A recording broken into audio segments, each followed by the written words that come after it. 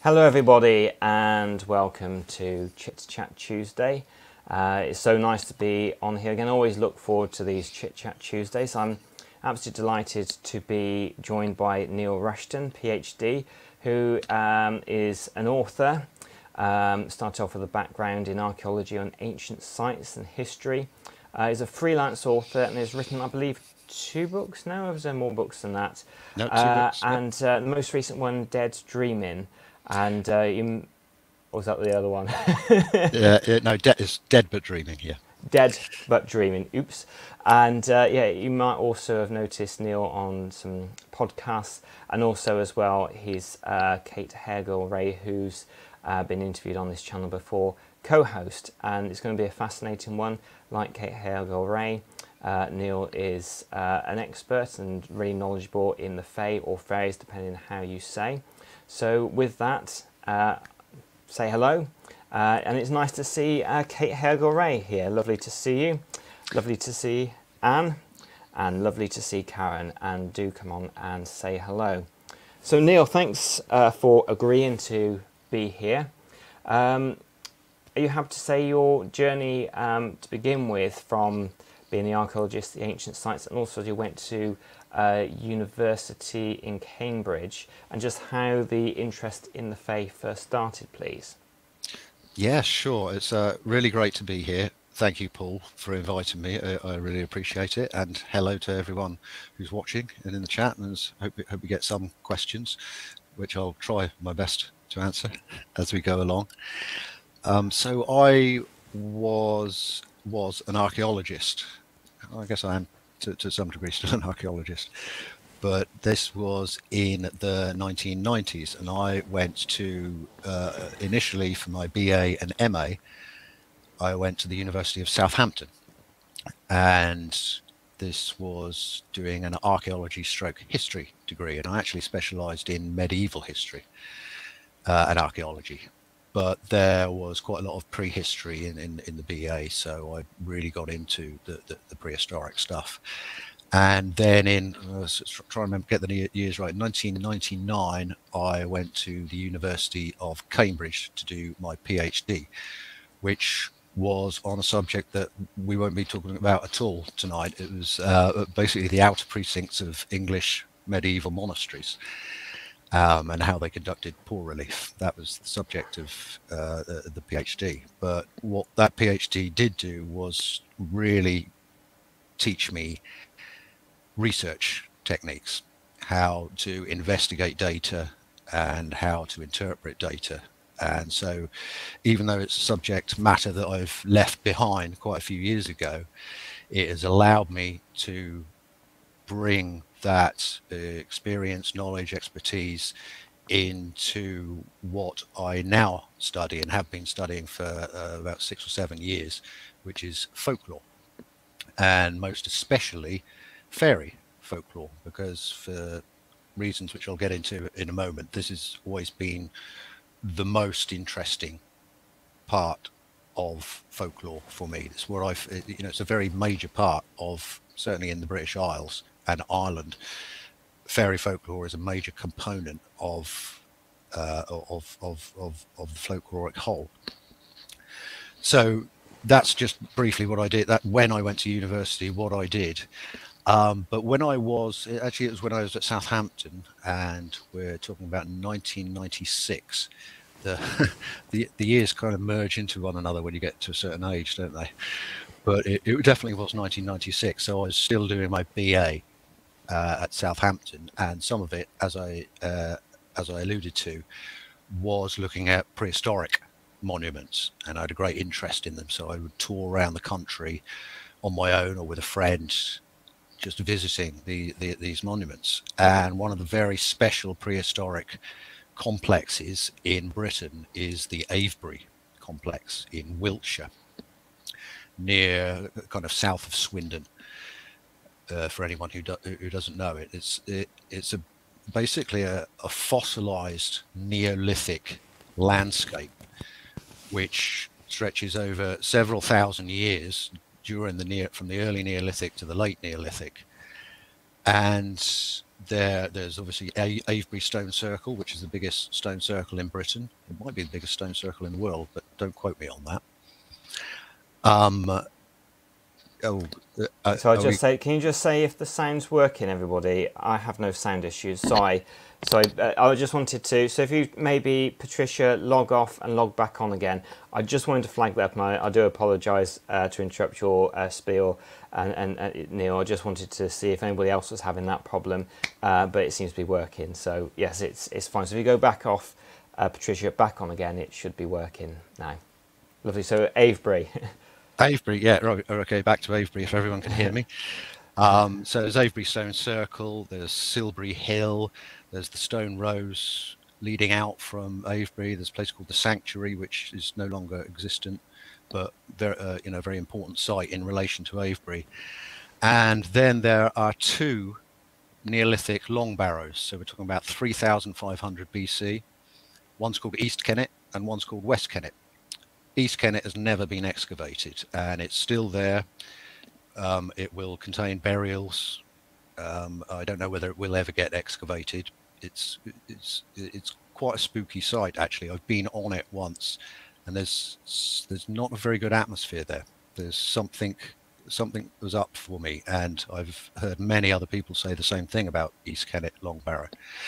But about less than a kilometre away from East Kennet Long Barrow is West Kennet Long Barrow, and that has been excavated. It was excavated in the 50s by a famous archaeologist called Atkinson, and you can visit it. It's owned by English Heritage. You take a path up from the road, and it's a bit difficult to explain. It's if you don't know what I mean. The reason it's called Long Barrow is because it's about 100 yards of earthen mound long, with a frontage of enormous sarsen stones, which form the entrance, and then there is an entrance into a passageway and a chamber at the back with a couple of side chambers.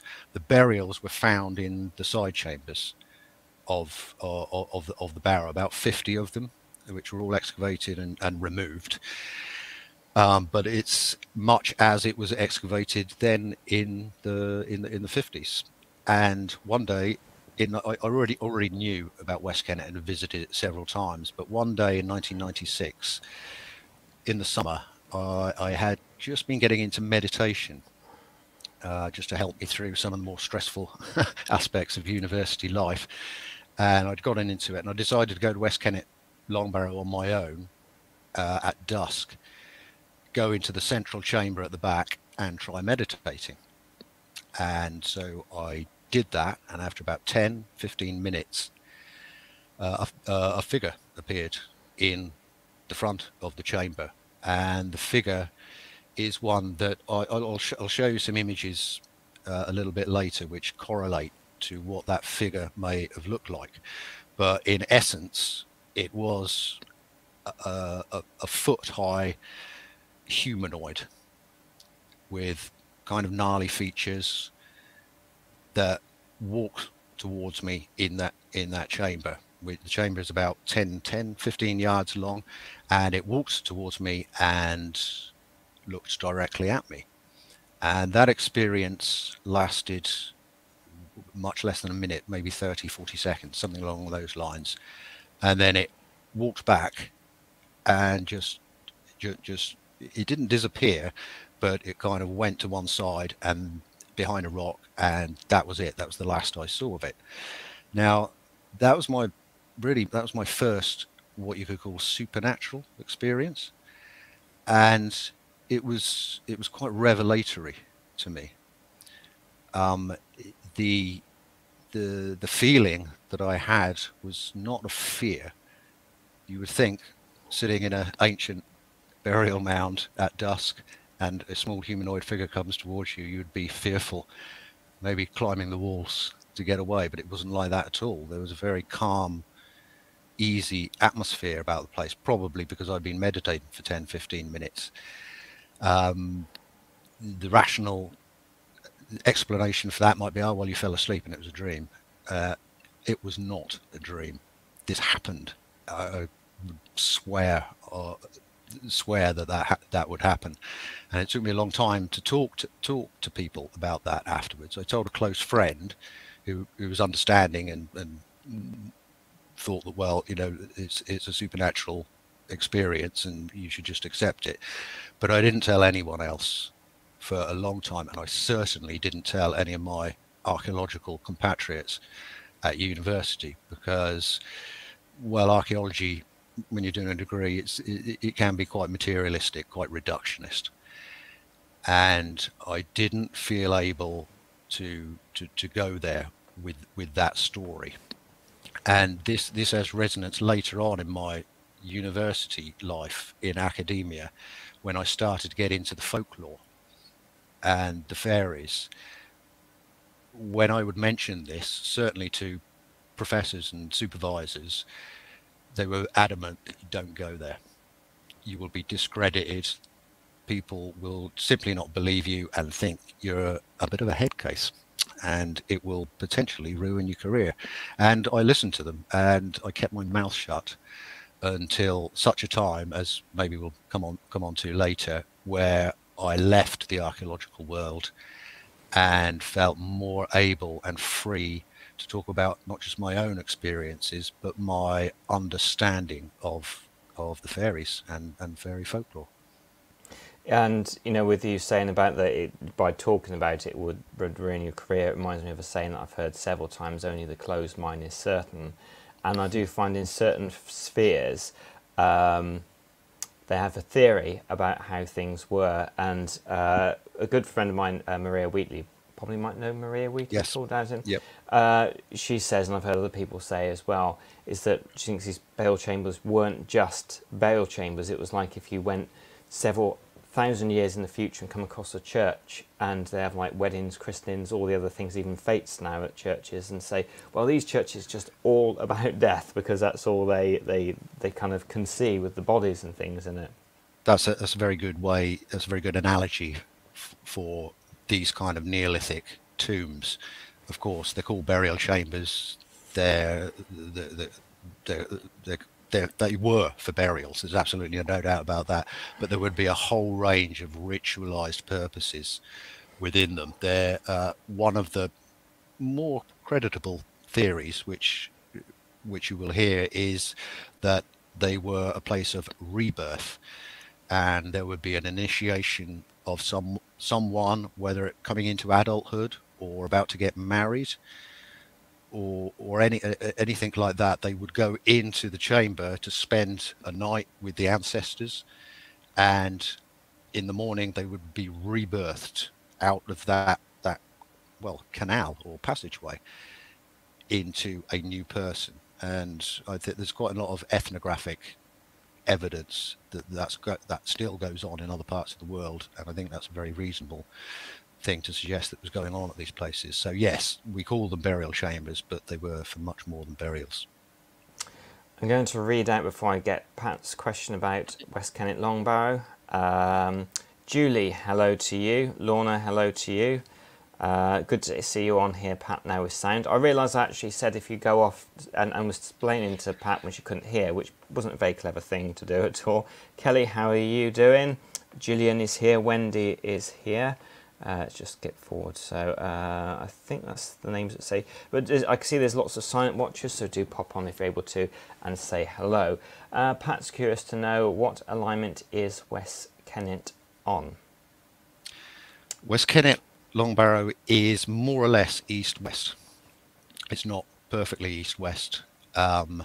And so the frontage of the chamber will be aligned towards sunrise at a certain time of year. I can't remember which day that would be, but if I'm thinking, let me think about it, it would be sort of southeast, so it would be more like an autumn or winter sunrise that would align directly with the opening of the chamber, and that's probably pretty important. Yeah, and I will get to Kelly's question. Thank you for yours in a second. Or Kelly's what she's put here, but as well, I've heard you say that they really knew what they were doing. I mean, when they created these, what we call burial chambers, it would be a whole group of people, probably the villagers, a fair putting it together, and they knew exactly where they were burying them. From your research and things like that, what kind of specific ingredients needed to be somewhere? So I'm making it sound like a cake here, but ingredients need to be somewhere for one of these wonderful places to be built. Well, the first thing to remember is that it would have taken an extraordinary number of people hours, everything being done by hand. These stones in West Kennet, as well as in Avebury Stone Circle itself, are enormous, and they would have come from the Marlborough Downs, which are several miles away, and an enormous amount of effort for what would have been a relatively small population. So when we think of prehistoric people living at subsistence level, that's not really correct, because they wouldn't have had time or the energy or the means to be able to put these monuments together. So that's the first. Sorry, that's made me completely forget what the actual question was. So it was just saying, what was the ingredients? Oh, why were they putting them together? Well, for a start, the actual locations. The pretty accepted theory is that, especially for long barrows, they were placed on the edge of tribal territories, and that's why East Kennet and West Kennet are so close to one another, because they were probably equidistant from a tribal territory. So that's the first thing. The other, well, different Neolithic, especially Neolithic monuments, they differ. Sometimes you will find a stone circle, for instance, in a very high place and a very naturally beautiful place. One especially I can think of is in Cumbria, called Castle Rig. And you go to Castle Rig, it's quite a small stone circle, but it's an amphitheatre of mountains around it. And it's obviously been chosen because it's so beautiful. Avebury doesn't have an amphitheatre of mountains around it, but it does seem to be placed in a specific location close to the spring of the the Kennet River. So the Kennet River springs up at something called the Swallowhead Springs, which is close to Avebury, and between West Kennet Long Barrow and Silbury Hill. People may have seen this picture. It's like a mound, like a pyramid, which was built shortly after West Kennet Long Barrow. And it's no coincidence that you've got this natural spring, these two enormous monuments on either side of it. You could speculate all day what the purpose of that was, but these monuments were not located by accident. No, absolutely not. If there's people joining in saying hello, Charles is here, Leah's here, Lee's here, Wendy's here. Did I say hello to Wendy before? Let's get Kelly's, what she put up here. I know where I live, there was an archaeological dig, and they found an Iron Age village up there, and now they're going to be building houses. Sounds about right. It's a shame, isn't it? Well, that's not uncommon. It doesn't matter how important the site is. As you say, even an Iron Age village, which is not common. There's not many of them known in Britain. And most archaeology these days is developer driven.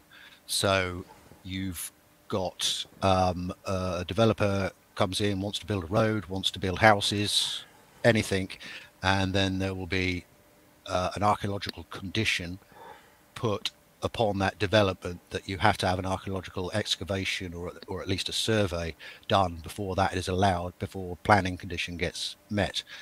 And I used to do, as an archaeologist, I used to deal with this all the time, and it was very frustrating sometimes because they will give you a limited amount of time. And something like an Iron Age village, you could spend years excavating that to the proper standards. And if it's a developer funded dig, you'll have to do it in 4 weeks, kind of thing. So, and well, it's the way of the world, I'm afraid. And at least you do have those archaeological conditions. So at least we can excavate, find the evidence, record it, and it's there for posterity. It's better than nothing.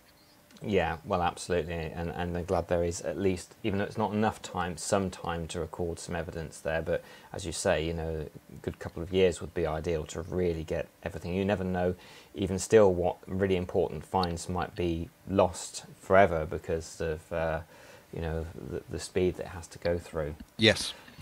Kate Hegel-Ray says, I've got a very interesting photo of West Kennet with an angelic type light over the entrance. It's a very powerful place. I really like it, and they have like swallows, and is it swallows that are there, or there's some birds?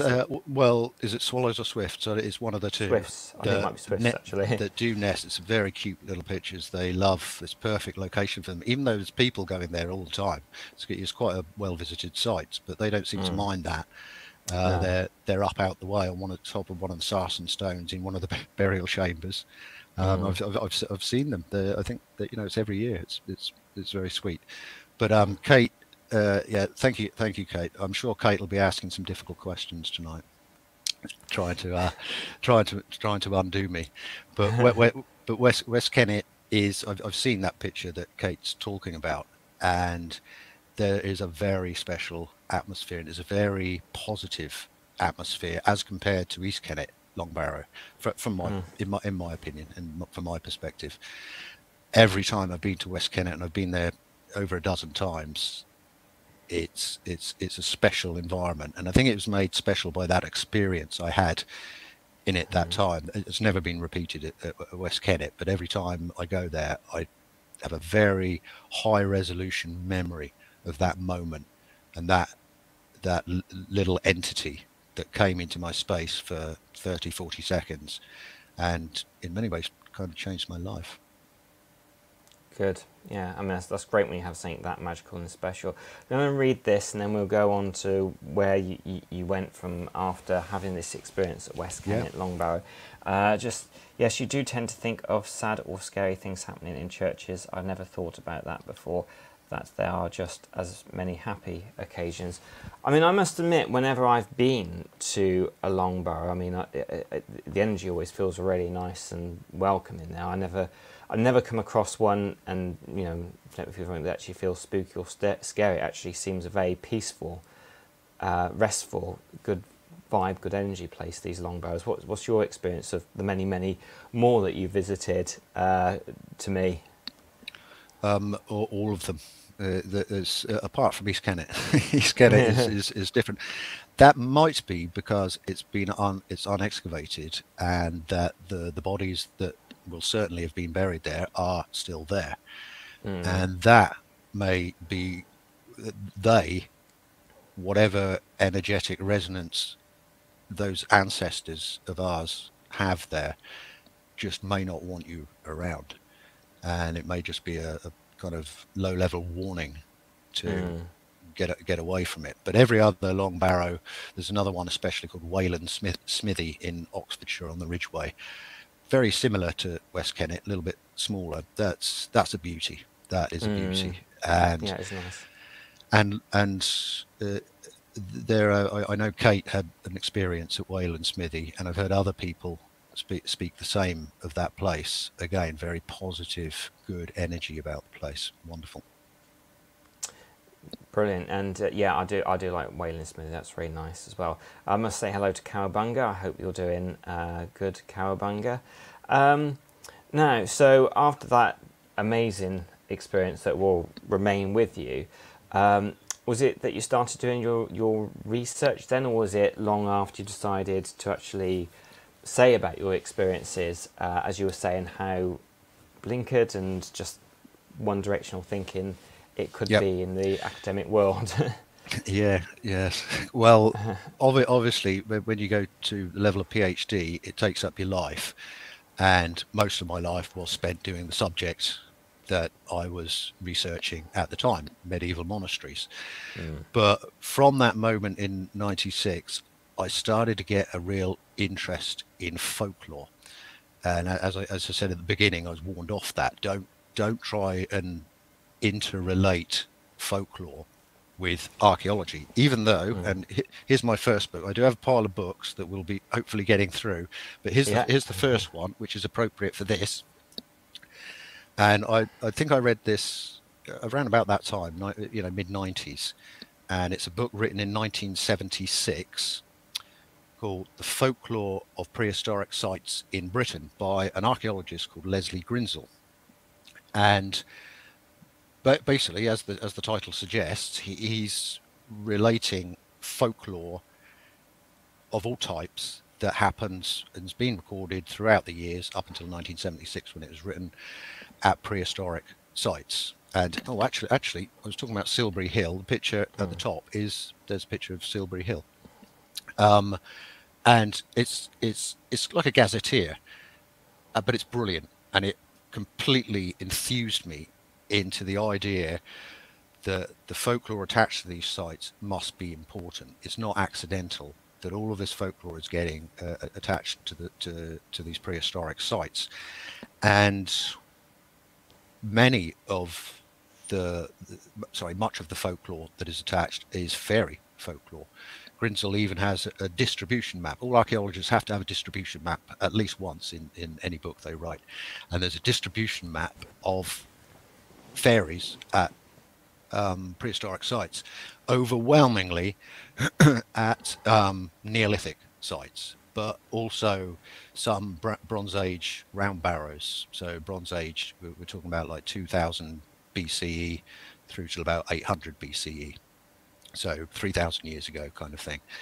And by that time, they were building round barrows for burials.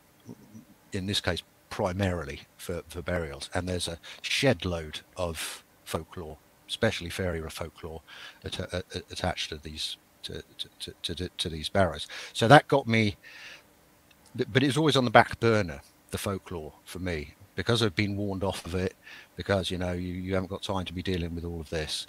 And it was only when I stopped being a professional practicing archaeologist in 2015 that I was able to, and we'll talk about why in a moment, but it was only then that I was able to really start doing the research, using the research tools, knowledge that I'd gained during the degrees and the PhD, and start to apply that to the folklore and start to write about it. And so I started my blog, which is called Dead But Dreaming, and I started writing for various websites and magazines, and getting deeper and deeper into the folklore, especially fairy folklore. Partly, again, the fairies have been such of interest to me since that incident in 1996. That sparked it all. But I guess, well, it took, almost 2 decades for it to come to proper fruition before I started to write about it and talk about it on podcasts, etc. Yeah, a couple of decades. So it took that long for that to happen. I'm going to, there's 2 questions here which I think might be kind of related, so I'll show one and the other. But I just wanted to say, one's from Patty, one's from Kate. Well, I wanted to also ask about, because you were warned off this whilst you were doing your study and your learning at university and etc. Do you actually find, if you have a conversation with people, that beneath what their I would say public persona is, that there is an interest within these sorts of subjects? That's interesting. The answer is sometimes. Obviously person dependent. So I'm this is going to sound a little bit like name dropping now, and I don't want to speak ill of the dead, but many viewers will know of a chap called Mick Aston, who was on Time Team. He was the guy with the grey hair, the sort of eccentric professor character. Yeah. And I got to know Mick quite well 2 years before his death in 2013. We did a few projects together, became friends, and we would talk about this. And he was completely open to the folklore, but we'd have great discussions about this, my own experiences. He would tell me about other people, not his own, but other people's experiences. But he would always say, "Don't tell anyone that I said this, because I it's as before, same with the professors and academics at university who were never talked to about it. They would be saying it's damaging to you. It just looks too hippy drippy, too new age. There's too much peripheral stuff around this subject matter, whereas archaeology is a science, and we need to keep it like that. So Mick Aston is an example of someone I did have many chats with about it, and I find since getting into the folklore and starting writing about it and opening up the circle of people who are folklorists mostly, or who simply write about folklore, many of them have been archaeologists as well, and they have had similar kind of experience to me in that, well, I'd had enough of this stiff, rigid archaeological worldview where you're only allowed to talk about certain things, and I just had to get out of it, and I found myself becoming very interested in the folklore. Slightly off kilter here, but it is very much related, and a recent thing that's happened. I don't know whether people have seen Graham Hancock's new Netflix series called Ancient Apocalypse. Now, Graham Hancock is a hero of mine. I absolutely love his work. It's very, very well researched, but he's coming up with some, well, are they out there theories? His basic theorem is that there was an ancient civilization, a little bit like Atlantis. He doesn't really take it to Atlantis, but he talks about an ancient civilization before the last ice age, which was destroyed probably by a comet, or mostly destroyed, and then the remnants of that civilization about 12,000 years ago came into the rest of the world, and that's why we've got so many of these early monuments. That's his basic theorem, and he's made this Netflix series about it.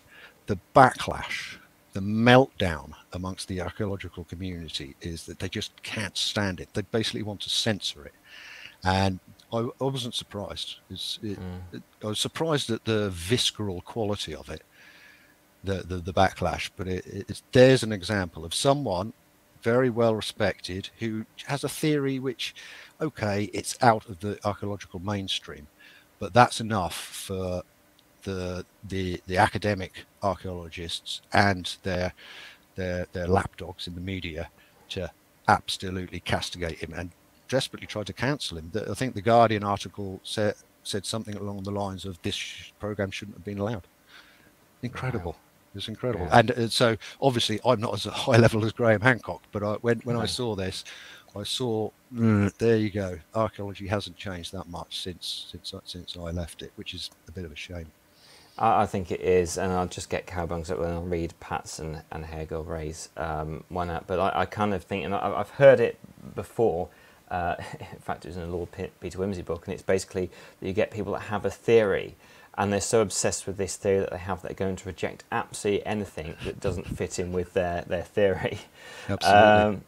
When you get a whole community within academia who are running with this orthodoxy, if something comes out from the outside, they will circle the wagons in order to protect.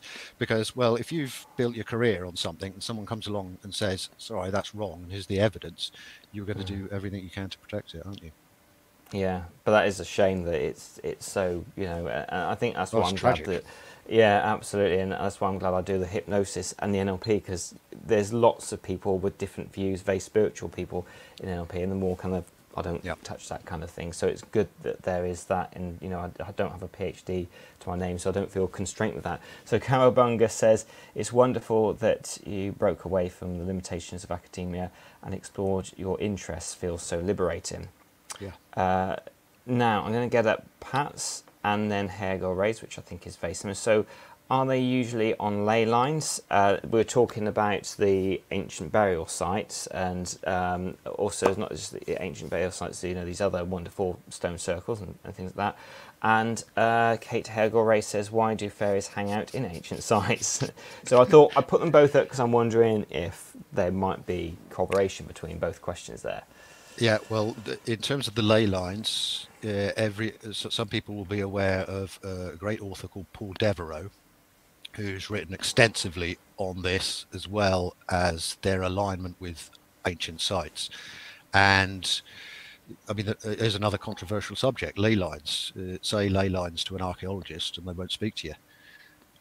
But there are energy grids in, well, global energy grids. There's absolutely no doubt about it. I've seen people dousing them. I've doused them myself. They are there. What they are, who knows? And here's another answer to your to a previous question: why are they building them there in the first place? Maybe our ancestors, our Neolithic ancestors especially, were more able to tune in to these ley lines and nodal points on those ley lines and plug into the power. Plug into the power of those places. So I would say yes to the ley lines correlation with ancient sites.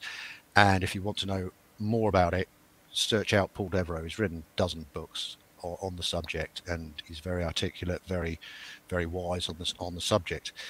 And as for Kate asking why fairies hang out at ancient sites, well, there could be lots of answers to that. One possibility is that the fairies are actually representative of our ancestors.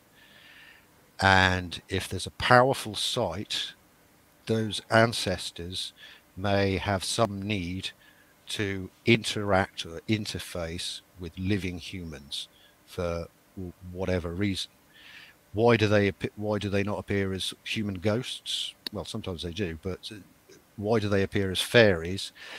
I think that could be answered in that the ancestors are different than us, and this is almost a symbolic way of them presenting themselves to us. And if the folklore is to be believed, there's quite a systematic way of them looking. That's not a very good way of putting it. Sorry, there's a kind of stereotypical folkloric fairy. We're not talking about winged Tinkerbells here. We're talking about, right, here's time for another book so I can illustrate what I'm talking about. Excellent. This is a book called Fairies by Brian Froud and Alan Lee. Magnificent book. It was published in 1978. And, well, I'll just give you a few examples of what we're looking at here. There you go. That one's called a red cap. Definitely not a winged Tinkerbell. Here you go. This is the best one, actually. That one is pretty close to what I saw in West Kennet. Can you see that? Yeah. So these are the kind of illustrations that Brian Froud and Alan Lee were putting together in that book, and they're not conjuring that out of nothing. Brian Froud is quite a psychic person, and he's often stated that he's drawing what he's seen in nature, and they're always along that line, that kind of grizzled, small, humanoid. Actually, not always small. Some of them as large as a human, but they always have that humanoid quality. They're not quite human, and I think one of the reasons that they correlate with ancient sites is that some way they are a connection between us and the ancestors who knew about the specialness of those places. Now that's not comprehensive. That's the reason, but I think there's definitely something in that, and something that needs to be probably investigated further. Agreed. Charles says Tesla, so that's Nikola Tesla, knew about key lines and power grids. I believe he did, yeah. Yeah, and I think that if Tesla was listened to more, I think technology-wise we would be much more advanced than we are right now, personally. Well, I will put on my conspiracy theory hat on and say that he was suppressed on purpose. Absolutely no doubt about it. He knew some secrets. The powers that be took those secrets, didn't want us to know about them, and stifled them. So we didn't know about him and him and his ideas, and he died penniless in a hotel in America. Horrible. Yeah. Amazing man. I mean, you know, if I know people that absolutely love their physics and their technologies and things, but they haven't really heard of Tesla. So if anybody hasn't heard of Nikola Tesla, you have to go out and no, research him. they just think it's a car. Yes, exactly. That's it, unfortunately. Pat says here, at Midsummer, the Troopin Fae travel to Neolithic sites. So, there's lots of folklore about trooping fairies going from one site to another. There is, well, again, coming back to Avebury, there's I think this is in Grinsell, where a troop of them, led by the Fairy Queen, move from Silbury Hill to West Kennet Longbarrow, and the folklore is that don't go near them, because if they catch your eye, you will become a fairy. That's the folklore. And there's a similar bit of folklore in between Glastonbury and Cadbury Hill in Somerset. Cadbury Hill is sometimes cited as the site of Arthur's Camelot, and it's actually an Iron Age hill fort, about 12 miles from Glastonbury, I think. And every midsummer, the Arthurian knights, sometimes described as fairies, sometimes just the Arthurian knights, will ride across the plain from Cadbury to Glastonbury. And again, this is a common motif in the folklore: don't go near them while they're doing it, don't meet their eyes, and definitely don't talk to them, because it won't end up well for you. Be warned about that one. Claire, hello to you. I hope you're doing really good. There's more books that Neil's going to show us, because I know some people like to get their book list going. But one, sorry, was there something you were going to say then? I'll just let me know when I go through. Yeah. It. So one of the things I've heard you sort of say about with Kate is that you sort of were meditating, and that sort of altered state helped. As a hypnotherapist, is there any research in hypnosis as well? And you've had experiences with substances, experiencing it, and non-substance experiences, and people around the world as well, like that, and the correlation between each of these people. Right, that's big subject matter, Paul. We've got another 3 hours to go. I can stretch it. I don't know about hypnosis. That is interesting. I have no recollection of anyone talking about fairy type entities in relation to hypnosis, so I don't know. To my view, meditation is a form of hypnosis, self-hypnosis. You may differ with me on that, but I think it is, isn't it? It's a way of altering your state of consciousness. It's a way of altering it. The way I like to explain it is with meditation, mostly people kind of a posture, holding their breath, and you are going down to that sort of, a lot of people go down to alpha state, whereas in hypnosis you go down to sort of theta, sometimes delta, so kind of can go really quite low with it sometimes. And also as well, I like to say hypnosis is a little bit more wet spaghetti, so when people meditate they're kind of more held upright. People in hypnosis are more kind of slumped down like this in their chairs. That's good. I'll remember that phrase. Yes. Yeah. But I think the main issue here is altered states of consciousness. I write about this a lot, and I'm a firm believer that all of the stories and folklore that you can collect, all of the modern stories that you hear of people interacting or interfacing with the fairies, they are in some form of altered state of consciousness. Now, this doesn't have to be dramatic like meditation or hypnosis. You can be fearful, you can be joyful, you can be in grief, you can be depressed. Any emotion that takes you out of the everyday run-of-the-mill state of consciousness and just tweaks it, it's an enabler for an experience, can be an enabler for an experience. And well, one of the most dramatic ways to alter your state of consciousness, of course, is to take a psychedelic. And now I'm not promoting the use of psychedelics. It's a class A drug. Don't do drugs, kids. But I have certainly taken psychedelics and experienced fairy entities while they were there, while I was experiencing that psychedelic episode. And I'm definitely not the only person. There's massive literature on this that has expanded over the last decade or so. Some of you may know, well, this is longer ago than a decade, but some of you will know the writer, author, philosopher, great person all round called Terence McKenna. And Terence McKenna was a very enthusiastic user of a substance called dimethyltryptamine, or usually known as DMT.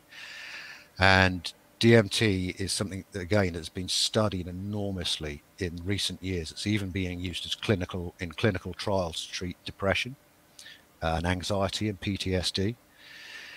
And it is a drug that will basically close down your waking consciousness and take you to another world every time without fail. And in that other world, as I've experienced twice, there are entities, and they are more real than waking reality in my experience. It's an incredible experience. And then you ask yourself, well, what are they? What are these entities? Where are they? How can my consciousness get out from my brain and experience something that is so incredible?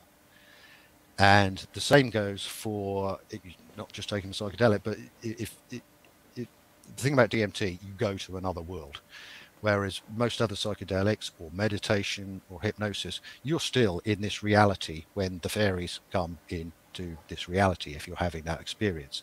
So what's the explanation for that? That's, I find this endlessly fascinating. And even though I've been writing about it for 6-7 years, I still haven't come to a bottom line about why altered states of consciousness are so important in provoking these fairy experiences, of which there are now thousands and thousands, whether someone's been taking a psychedelic or experienced them in other ways. There are many ways of that kind of communication. And if I may, can I just read? I always use this. Yeah, I often use these 3 points, which are by a chap called Professor David Luke at the University of Greenwich, and he studies psychedelics and the effects on people. He's running various clinical trials with DMT at the moment. He's a great guy. Kate and I have interviewed him. He writes extensively on it. If you want to find out about this subject, he's the kind of go-to person. Now, he put these 3 points of, what's happening? What are the fairies? And he's put 3 points. He's talking about fairy entities, especially on DMT, but it can be applied to any experience with the fairies. And if you don't mind, if I can just, it won't take long. Please do. These 3 points. So, number 1, they are hallucinations. The entities are subjective hallucinations. Such a position is favored by those taking a purely materialist, reductionist, neuropsychological approach to the phenomena. Number 2, they are psychological transpersonal manifestations. The communicating entities appear alien, but are actually unfamiliar aspects of ourselves, be they our reptilian brain or our cells, molecules, or subatomic particles. And number 3, the entities exist in other worlds and can interact with our physical reality. A numinous experience provides access to a true alternate dimension inhabited by independently existing intelligent entities in a standalone reality, which exists collaterally with ours and may interact with our world when certain conditions are met. The identity of the entities remains speculative. So those 3 points, I mean, brilliant. A run-of-the-mill rationalist, it's number 1, they're hallucinations, without ever trying to explain, well, what is an hallucination? That's just a get-out clause, isn't it? Yeah. The transpersonal thing, that's interesting. Are they a part of the collective consciousness interacting with us? Are we touching a collective consciousness when this happens and everything is about human consciousness?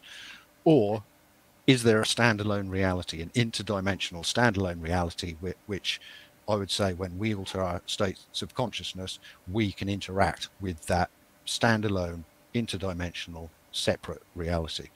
Now, that is coming from Professor David Luke, so there is some hope for academia. People like him are speaking this language.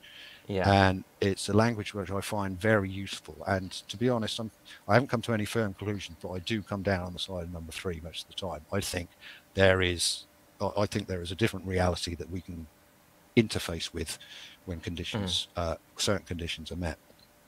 Well, also as well, that right now the Wi-Fi waves are all around us, having this conversation right now, and television signals are right, and so maybe there's just something you can tap into in the brain that you can't see here, but we know there is Wi-Fi around us, we know there is television around us, signals around, so I think it could be something very, very similar. Claire has an image of Austin Powers in their head at the moment. So I just have that. So just anyone else got the image of Austin Powers in their head, or was it just me? So I don't really get the reference actually. Yeah, that was a bit left field actually. Austin Powers. Yeah. I'm sure there's that means something. Yeah. Yes, absolutely. Please let us know, Claire. That would be brilliant. Okay, so if you encounter fairies in the other world, perhaps it's like shaman encounters spirits in the other world. Do you use some form of protection in case of negative experience? That's a great question. That is a great question. I haven't even mentioned shamans yet, but of course, coming back again to Graham Hancock's work, there's a book, 2005 book called Supernatural. It's actually been republished this year in a different title, which I can't remember. But if you go and find that book, he talks at great length about his ayahuasca trips with shamans in the Peruvian and Brazilian jungles in the Amazon. And the whole thing about that trip, I mean, it's become a little bit trendy now, Westerners going off to the Amazon to take ayahuasca, and I think there's a lot of chicanery going on there now, but certainly 15-20 years ago that was not the case. And the guy I talked about before, Terence McKenna, that's how he got into all of this, visiting the Amazon in the early 70s when things were very different. And Graham Hancock and Terence McKenna and Graham Hancock talked about how the shamans, the real Peruvian Amazonian shamans, know how to take you through that trip, and they will lecture you for 24 hours before it happens about the potential negative effects of meeting these entities, which are always met on ayahuasca, the main component, psychedelic component of which is DMT. So they are very stringent in explaining to the participant that it can be dangerous, and you've got to be careful about some of the more negative, hostile entities that you may find in that place. And that's the whole thing about these shamans know what they're doing. They've had they're from generations of shamans who have been doing this for hundreds of years, whereas someone in the West who picks up some DMT and like, well, hey, this is going to be great, they don't give themselves the protection unless they do the research. Before I took these substances, I did a lot of research, and I read about the way these shamans talked about them. And even though I wasn't doing it as a shamanistic experience, I respected what they'd been telling the people who go into these states of consciousness, because it's important to do that, and any decent shaman will tell you that. Unfortunately, I think, like I say, it's become a little bit recreational in recent years, and I think it's dangerous. I've read lots of reports. I've read quite a few reports from people coming back from, especially Brazil, who had terrible experiences on it, and almost PTSD inducing experiences. So yeah, if you're going to go into any of these substances, whatever it is, you've got to do your research, you've got to listen to people who know what they're talking about, and can warn you about the potential dangers of doing it. And this in some ways, this comes back to the folklore of the fairies that we read about. I mean, it's mostly collected in the 18th and 19th century, but there had been an oral tradition of this fairy folklore going back to the Middle Ages. And there's a tradition of, the main tradition of the fairies is that they were to be feared. You didn't go and invoke the fairies, you avoided them at all cost. And often in these stories, there are tales of retribution, the fairies doing nasty things to you. There's a very common motif of the fairies poking out your eye if they know you can see them. And that's very common British and Irish motif. And so there's always been in folklore this warning of danger. If you're going to either alter your state of consciousness, or if you want to have any interaction with a fairy entity or a non-human intelligent entity, you've got to be careful. You just don't go running into it, leaping into it, thinking, "Oh, this is going to be great." There is a tendency in some sort of New Age communities to be invoking the fairies as though, "Oh, we're going to get the fairies to come into our reality and help us, tell us things, and do things for us." That will usually end badly, and I don't recommend it. Yeah, no. I think that I think the trouble is, do you think that, and I will get to Lorna's question in a second, that the Disney version of fairies has a lot to do with that? That they're all nice and that's it. That's an easy one. Yes. Yeah. We've got well, I don't know who's to blame for the Disney stuff, really. You could trace it back to some 19th century artists who start putting wings on fairies. I never quite got to the bottom of why they started doing that. You don't get it before the 19th century. And then, of course, J.M. Barrie's Peter Pan with Tinkerbell, which was the first kind of famous cartoon fairy, which has been copied throughout the 20th century since. And as you say, it's Tinkerbell's lovely. Actually, Tinkerbell wasn't so lovely in the original John Barry play. Apparently, I only found that out recently. She was a little bit more of a deviant, but since then it's become fairy. And again, you say to most people, fairies who know nothing about the subject, and their first thought will be Tinkerbell, or a Barbie doll kind of thing with wings. That's a fairy twinkling, granting you 3 wishes. That's just I think that's just I can't think of the word. It's sort of saccharization in the 20th century. It's a bit load of rubbish, to be honest. And I often find myself explaining to people, "Oh well, what do you do?" "Oh well, I look into the folklore of the fairies," and then I have to go explain to them what the real fairies are and the fairies from folklore are. So we got Lorna here, and I take it it's talking about the shamans that we were talking about earlier. Are they able to bring you out of a state if you have a bad experience? Yes, they are. There's certainly with the ayahuasca in the Amazon, there is a substance which they will always have on hand, and if you're having just a dreadful experience, they will be able to just bring you out of it straight away. There's another example of why people like that are to be trusted. They know what they're doing. And I guess as well, they probably get to suss the person out as well before, if it's just somebody who's just going for a jolly sort of thing. Yes, no doubt about it. Cowabunga, given the potential dangers, do you suggest you have someone to guide you or be with you? Yes, there's a common phrase in the psychedelic community, if I can call them that, is set and setting. You've got to be in the right state of mind, and you've got to be in the right place, and that will often involve having someone you trust with you, someone you really trust, and certainly don't do it with strangers. Having said that, every psychedelic episode that I've ever gone through has been on my own. I've never experienced it with anyone else, but that's only because I've prepared myself as fully as possible before doing it. And so in some ways that preparation is almost like another trusted person, but generally, yes. And we're talking about altered states also as well, just a little bit more about your eyesight, and we can bring that into and what that has given you, because to begin with it was a very frightening experience for you, I know, so you can explain that process to us, please.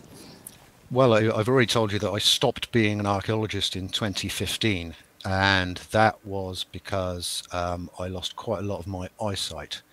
My left eye I'd already been blind with something called a retinal occlusion in my left eye since 2014, and then in 2015 I managed to fall down some steps, smash my head, and the visual cortex was damaged with an oxygen block. So my right eye was damaged as well, which obviously was an extremely traumatic experience. I haven't been able to drive a car since. There's lots of other things I can't do. It's been several years ago and I've kind of gotten over it. The eyesight hasn't gotten any better, but I've adapted to it. And so, you know, I can read as long as the print is big enough, and I can get around, but there are certain things I can't do. So so when that happened, believe it or not, that happened on Halloween 2015, and it was traumatic for certainly more or less throughout 2016. It was a horrendous experience, and I wouldn't wish it on my worst enemy. But something happened in early 2016 which was very, very interesting, and it's something that I subsequently found out from my ophthalmologist is something called Charles Bonnet syndrome. Charles Bonnet was a Swiss naturalist philosopher in the mid-18th century, and he's the first person who noticed this phenomenon of people who are losing their sight or have a visual impairment will see beings, will see entities of one sort or another. And these entities can be all sorts, from white ladies to children to animals to fairy entities. And in early 2016, I'd say early February 16, for the first time, as I was sitting in my cottage in Somerset, where I lived at the time, a group of entities entered the room and jumped up onto the sofa. They were very similar to the entity that I saw in West Kennet, and slightly similar to the entities that I'd experienced on psychedelics. Now, it's always fascinated me why I see them like that. Is that how they really appear? Is that what they really look like? Or am I predisposed, having a knowledge of fairy folklore and Brian Froude's illustration, am I predisposed to see whatever energy pattern is entering the room at that time? Am I predisposed to see them as that? Because other people with Charles Bonnet syndrome don't necessarily see that type of thing. And Charles Bonnet syndrome, these experiences started happening regularly, maybe once a week. Sometimes it would go a couple of weeks without it happening, but they kept on happening and continue to this day. And again, like the West Kennet experience, there's never been any fear. The feeling with them is always one of calmness, and there are often voices attached to them in a kind of telepathic way. They seem to talk telepathically, and there is definitely an interaction and eye contact between us, and they seem to be able to say things to me, but when I try to speak to them, they either just ignore it or they don't hear it. And one of the overriding things time and time again that they will say to me is, stay calm, drop your anxiety, don't worry about it, you know, what could be worse, don't worry. Always and there's not only the words but the feeling that is emanated from them when this is happening. And a lot of people with Charles Bonnet syndrome are terrified of it. They think they're going mad, they just want to get rid of it. For me, it's a very pleasant experience, and it's been a therapeutic experience with the sight loss, and I like it, and I don't want it to go away. So lots of people say, have you ever tried to touch them? Is there any tactility there? The answer is no, because I can't. I would like to, but it feels incredibly inappropriate. It feels as though I have the feeling if I try to do it, that's it. I won't get the experience anymore. At the moment, they're doing something for me, and they seem to keep turning up. And yeah, and I like it. I should also add that it's not always entities. Sometimes it's just geometric pattern that appears a few seconds and then dissipates. Sometimes that geometric pattern forms into entities, and I can't think of a single occasion where there's only been one. It's always been more than one, 2, 3, 4. And this experience will usually last a minute, not very long, and then they will disappear back into that geometric shape, and it's done. This always happens on my own, always indoors, and usually in low light, that's pretty common for Charles Bonnet syndrome people. Yeah, and you know, I do have a question, Lorna. What did they do when they sat down? I mean, was that one of the first things when they came and sat next to you for that first time? Is that they say, you know, stay calm? Yeah, and they rarely do anything. They come in, you know. I know some people are going to think this is crazy, but you know, it's what happens. They come in, they'll jump up on the arm or just stay on the floor. They'll wander around a little bit. They don't do much. They don't do much. There will be that kind of empathetic feeling that comes from them, and it's as though that's all they're there to do. They've come to calm me down if I'm in an anxious state. And it does usually happen if I'm feeling particularly anxious about something. It's more likely to happen. I will go on about some anxiety in that in a little bit because I find it fascinating. I think that if you're happy to, a part 2 would be really good of this at some point in the future, Neil, because we're only just scrape it's touching the surface of this. But Kate said, if you could swap your life and become a fairy, would you, and what type would you be? No, I wouldn't. I'm quite happy to meet them, but they are of a different typology than us. They are not human. They have humanoid qualities, but they are not like us. And to be wishing to be something that is not human, nah, I wouldn't go. I wouldn't go there at all. It's I'm quite like I say, I'm quite happy to interact with them and have an interface with them, and hopefully learn something from them if at all possible. But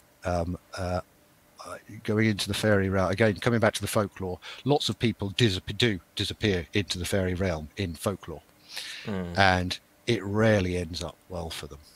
It's there's a common motif of a mortal human. People in the community think they've died, and then someone else in the community somehow goes into fairyland, and they find this person who they thought had died, and basically they're the fairy servant. They're being used and abused as a servant in fairyland because, well, they're just immortal. So again, coming back to the fairies, don't always have our best interest at heart. With the Charles Bonnet syndrome, mine seem to, but that's not always the case. So be careful. Yes, indeed.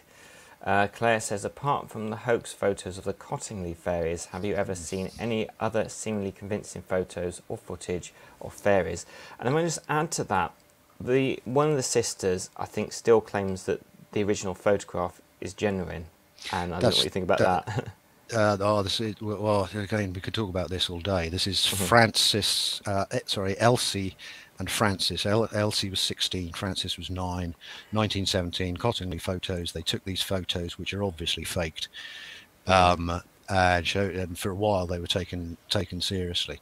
But the interesting thing about this story is what happened afterwards. Well, here we go. A guy called Geoffrey Hodson, who was part of the Theosophical Society, went to meet them, and he wrote a report to Arthur Conan Doyle, actually, talking about, he was clairvoyant, and he went into the garden with the girls, and they saw fairies and gnomes and elves and all sorts. And then at the end of her life, I can't remember if it was Frances or Elsie, I always get them mixed up, but she wrote a letter to a newspaper saying, yeah, of course we faked them, but she did, and she said, actually the last photo, the 5th photo, that's more real. That's not faked. But more importantly, she said, we were just we were trying to express what we were seeing every day in the gardens, and we couldn't photograph them. We tried to photograph them, you couldn't get a photograph of them, so they faked them. So that to me, that's the interesting part of the Cottingley Fairy story. As for other photos, you've got to be very cautious with it, because apart from CGI trickery, which is obviously prevalent, you I personally don't think that these, whatever you want to call them, interdimensional beings from their own standalone reality, non-material, they can't be photographed. You can see them through your consciousness, but to try and put them onto a film, analog or digital, is not going to be possible. And you see some pictures which are, that's interesting, but I've yet to be convinced. Just moving on to this one a little bit. I wouldn't like experience of DMT. Tablets my doctor put me on for non-essential tremors was enough. I only took 3 of the tablets.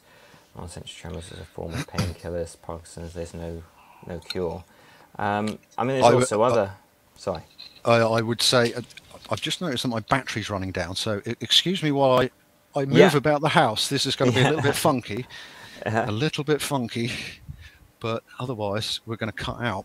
So I'm going to go dark as I go down the stairs, and if there's a big fall, call the police. Yes, okay. Or an ambulance. Yeah, Kate, do you have the address? Get in contact with Kate.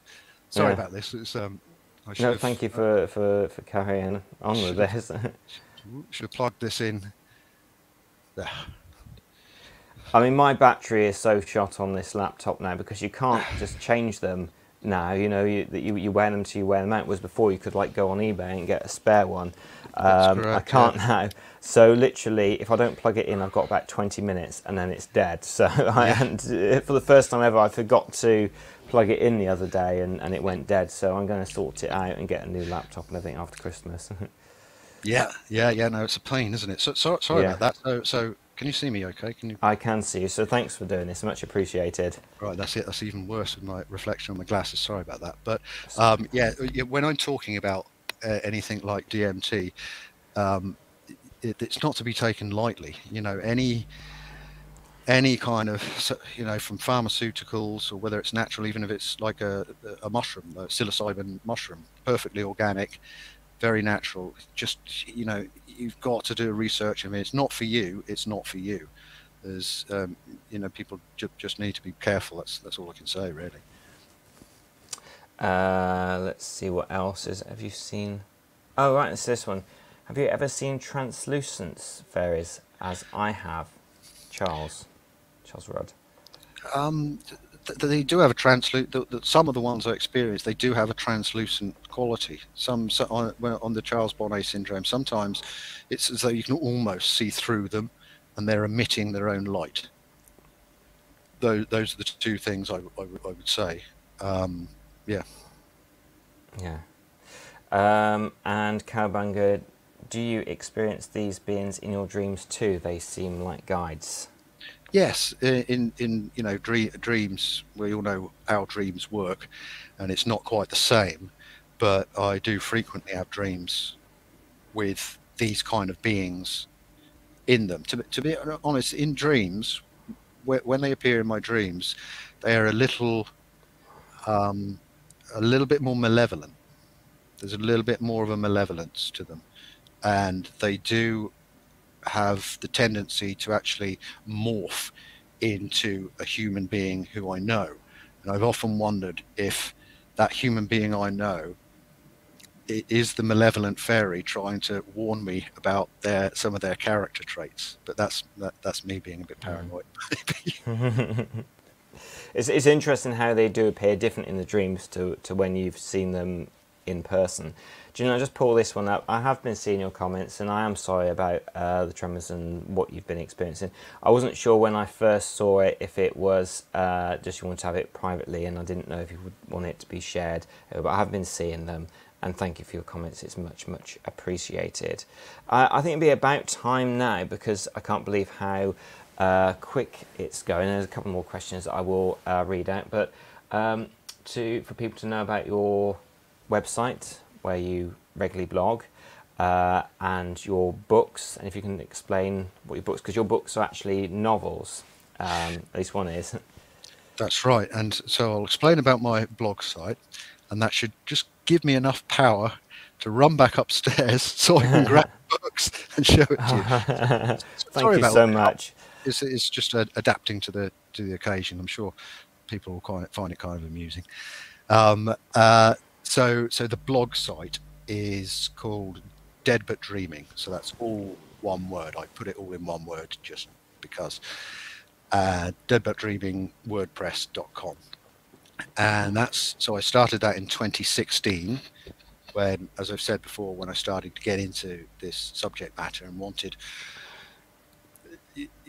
I didn't just want to be writing for magazines and websites. I wanted my own consolidated blog site where I could say what I want, and I have complete editorial control over it. And so now there are about, I think there's about 65, 66 articles. Actually, it might be up to 70 by now. But there's lots of articles. Most of them are by me. Some guest authors come on occasionally, and there I write. I try to keep it. I call it a friendly academic style. It's not the dry academic style where every sentence is referenced to within an inch of its life. It's a little bit more journalese, and just to try and make it a bit more readable, to be honest. But I do like to keep an academic tone to it, so that people will realise that I'm talking seriously about this subject. It's not something that I'm fripping with or just messing about, and it's a bit of a silly subject. So that's where I write it. The most recent article, I should just mention, we haven't had much time to go through the books that I was going to show you. We'll have to do that next time, Paul. Absolutely, yes, please do. It's been fascinating. We can do that, but I must tell people about a recent book by Joshua Cutchin, who is a folklorist, very good folklorist. And if I can just remember the name of his book, and the reason I'm mentioning this is because the latest article, which I published on Sunday, is a review of his book, which is called Ecology of Souls, a New Mythology of Death and the Paranormal. And so that's just an example of the latest. That I do occasionally do reviews of really good books, which I think are really important. And his is a very important book, which deals with fairies, aliens, and death. And it's an enormous 1,500-page, 2-volume book. So it's serious work. So that was the latest blog post. But I usually range from writing about pure folkloric stories and trying to put some sort of interpretation over it, through to stories of modern encounters and putting an interpretation on that. So please, that's the best place to find me. I'm not going to give you my social media contacts. You just go to deadbutdreamingwordpress.com and you'll find all my contact details there, and you can read the articles, and if you like them, that's fantastic. And now I'm just going to run upstairs. Thank you. Sorry, Neil. This is such an exciting. This is more exciting than most podcasts I do. So, at least I won't run out of battery, and everything just goes black.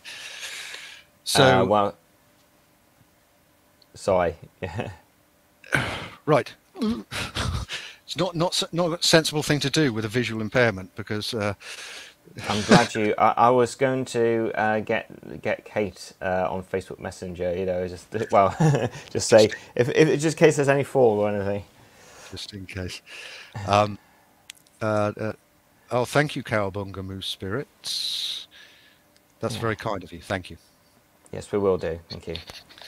So, so I've written two books. The first one came out in 2016, and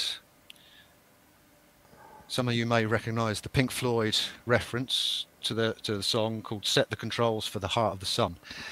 This is actually out of print, and you can only get it on Kindle or second hand now. And there are fairies in it, but it's quite a visceral book, and I'm almost wary of recommending it people to go and find it, because it's yeah, it's I was going through a very bad time when I wrote the book, and it really shows. So if you're feeling a bit blue and gloomy, you don't read that book. I should be saying this. I'm not recommending my own book, but I'd much rather you go and buy my second book, which came out in 2020, which is the novel called Dead But Dreaming. So there's the lovely cover by an artist friend of mine called Alenia Viola. Fantastic And cover. that is about, very briefly, it's about a young folklorist in 1970 who travels from London to the countryside. I never name where the countryside actually is, but it's obviously the English countryside, and they go down there to study fairy folklore, and they stay in an adjunct to a psychiatric hospital, and lots of strange things happen to them. And I've tried to give a very gentle touch with the fairies. It's not a fantasy book. I definitely wasn't writing a fantasy book. It's very based on, it's 1970. It's very real. I've tried to invoke a lot of the atmosphere of the time, and the so once they're down there, obviously the fairies come into it, because they're altering their state of consciousness, even though they're not quite sure. There's a very sort of devious psychiatrist who's in charge of the unit that they stay in, and he's doing all sorts of things behind their back. I write it from the first person, so you're seeing this from the first person's perspective, and you're never quite sure, or I hope you're never quite sure, what's being done to them. And that's probably all I should say about it without giving a load of spoilers. But if you want to read the first novel, caveat emptor, buyer beware. Is that right? Caveat emptor. But go and buy the second one, and you'll probably have a much better experience. And it's got great reviews, and it actually sold really well. So I was very happy with that. And those are my two novels. Kate does say, Dead But Dreaming is the only book I've read with a true meaning of Fae outside folk tales. Oh, thank you, Kate. Kate always says such lovely things. She's great. Yeah. And she also said earlier, you can see Neil on YouTube, Hair and Hawthorne, Kate Ray. Of course. So, sorry, Kate. I should be mentioning that. We've been doing this for over a year together. I'm basically Kate's sidekick on Hair and the Hawthorne. It's Kate's channel. She's the boss, and I just turn up. Someone called us the Mulder and Scully of the fairy world the other day. So anyone who knows the X-Files. So do go to Hair and the Hawthorne on YouTube, and we really enjoy it. We get some great guests on there. We've had Anthony Peake, Joshua Cutchin, David Luke, Joe Hickey Hall, and several others. And sometimes it's just Kate and I talking about a certain subject, and we put those out regularly. So do go along. Hair in the Hawthorne on YouTube. Yeah, no, it is good, and I do really enjoy that as well. Claire says that you're morphing into Annika Rice, probably moving around. I find tonight's conversation extremely interesting. Thank you, Paul and Neil. I don't think my bottom is quite up to Annika Rice's.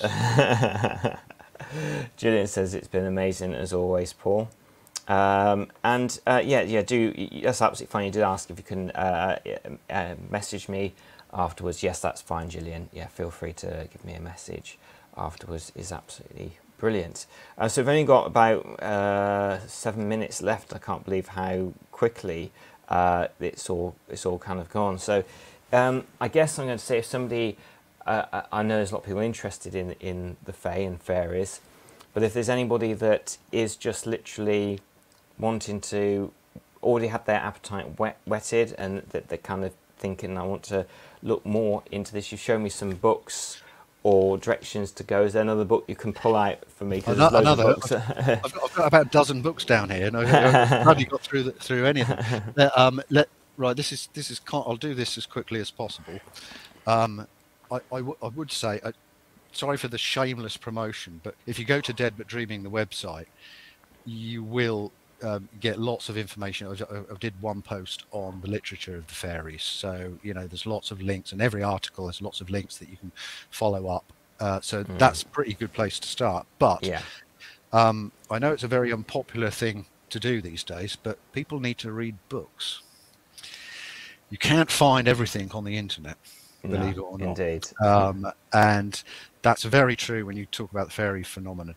Now, I'm kind of reluctant to show this book because it's extremely hard to get hold of, but it is the best introduction to fairies. So that's an encyclopedia of the fairies by a folklorist called Catherine Briggs, who I think she died in 1980, but she was a very famous folklorist, the Folklorist Society, and wrote many fantastic books. And this encyclopedia, it was originally called the Dictionary of Fairies in 1976, and it was republished as the Encyclopedia of Fairies in 1978. And it's basically a gazetteer of all sorts of fairies and stories, some interpretations. She's brilliant. It's a fantastic book. It is the place to start if you're just starting up on that kind of journey. Like I say, unfortunately, it's out of print, and if you want to buy it, you're going to have to fork out about $200 for it, which it needs to be republished, obviously. But you can go down the library, get it on interlibrary loan or whatever, and there are available copies. Maybe I should scan it, and I'd probably get done for copyright, wouldn't I? But somebody careful there. somebody needs to scan it, make it into a nice PDF, so people have just got the information, because it is mostly text. There's not many pictures in it. Yeah. That is the place to start. And if you want to, here's a more easily available book. This is called The Fairy Faith in Celtic Countries, and it's by a chap called W.Y. Evans Vence, and he travelled around. He was an American who travelled around Britain, Ireland, and Brittany, in the Celtic parts of those countries, in the early 20th century, and interviewed the people in mostly rural areas who had a great belief in the fairies. They still believed in the fairies. Just at that special time, just before the First World War, where after the First World War everything changed, technology took over, things became industrialized, and people stopped believing in the fairies. So if you want some great stories and some slightly wacky interpretations by W.Y. Evans Vence, go and get it. It's available in numerous editions. You can get it anywhere. And so if that will take you to the sources, someone who's investigated people who believed in the fairies and was able to drag out that source material. So I've got 100 other books, but that's a good starting point, isn't it? Absolutely, it's a fantastic starting point, and also as well with the PDF, it'll be a great way for us to all enjoy it, because it's such a shame it's not in print anymore. I can't believe it hasn't been republished. There's a new dictionary of the fairies by someone called Morgan Daimler, who's an American folklorist, and and she makes it very clear that she's not trying to rewrite Catherine Briggs's work. That's an easier one to find, obviously, because it was printed last year. But I can't believe that Catherine Briggs's Encyclopedia of Fairies hasn't been republished. It would sell like hotcakes, I'm sure. Yeah, absolutely. I mean, it shows how, if somebody's going to put it up for $200 on eBay in the USA, it just shows how popular and people want it, not just like a 50 pence book or something like that. Gillian says it always goes too fast, Paul. Maybe 2 hours next time with Neil. Well, after checking with Neil if he's all right with that next time around being that long. And but it has been absolutely fascinating. Lorna says fascinating topic. Charles says it's very interesting. Thank you guys. So it's been absolutely amazing tonight. And thank you so much, Neil, for your knowledge, your time, and being with us and sharing your incredible fountain of knowledge with all that you've discovered, read. It's been an absolute pleasure, Paul. Thank you very much. It's, as you say, we've scratched the surface. I always say this at the end of it, we only scratched the surface, but it's true. There's so much more to say on this subject, and you could go into some of the things we've talked about in much more depth. And I've never done this live format with the chat on screen, and I really appreciate people, tuning in and asking some really good questions. I found that really, really enjoyable. Thank you. Thank you, brilliant. Kate Hagore says, great as expected. Lovely. Well, I will say good night to everybody. Are you okay to stay on at the end Sure. just for a little bit, just for a bit of a chat after? Sure. Next week is Lindsay and John from Exploring the Afterlife, because I've done all these interviews. I thought, not actually interviewed Lindsay and John yet, and I had a little bit of an interview with them on Halloween night, and I thought it'd be good to delve and go deeper. So thank you, everybody. Whatever you're doing tomorrow, have an outstanding day.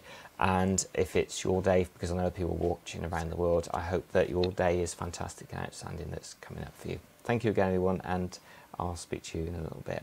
Bye.